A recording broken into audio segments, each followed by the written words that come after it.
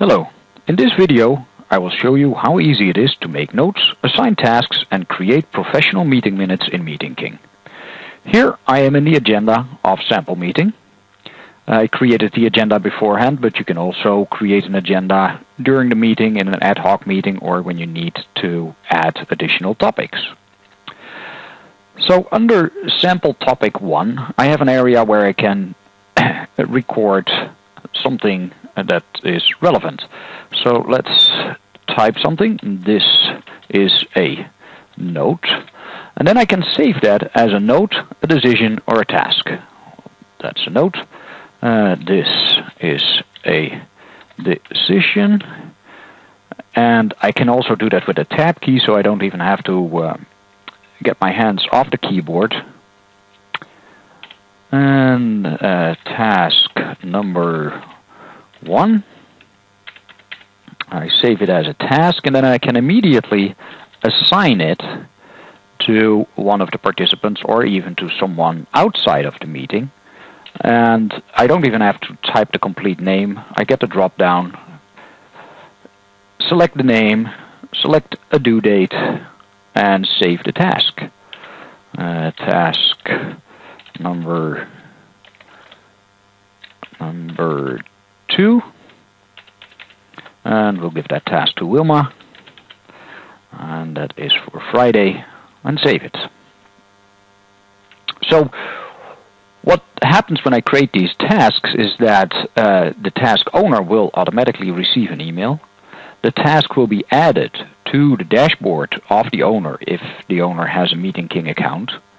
And it will be added to my dashboard as a task that others have to do for me, because I'm the organizer of the meeting. Now at the end of the meeting, I'm happy with all my notes, and then I can email the minutes to all participants, or I can print the minutes, and in both cases you get a PDF that looks like this, a nicely formatted document with all the relevant information of your meeting. And this is actually the only information that I typed during the meeting.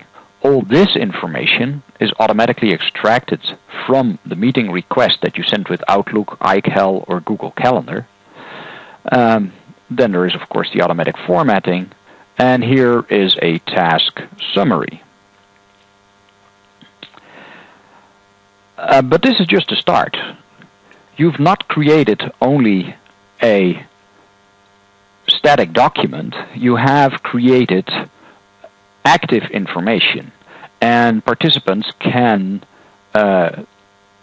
provide updates. They can even attach deliverables if that's required. They can mark the task complete, and it doesn't matter where they do that, whether it's in the meeting space, in their dashboard, or any other place. In addition, if you create a follow-up meeting, what happens is that automatically all the information, relevant information of this meeting will be copied over, and the tasks from the previous meeting will be added to the agenda, including any updates that might have been provided.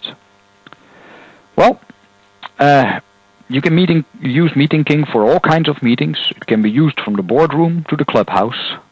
It will save you time, but more importantly, it will help you to make sure things get done. Thank you.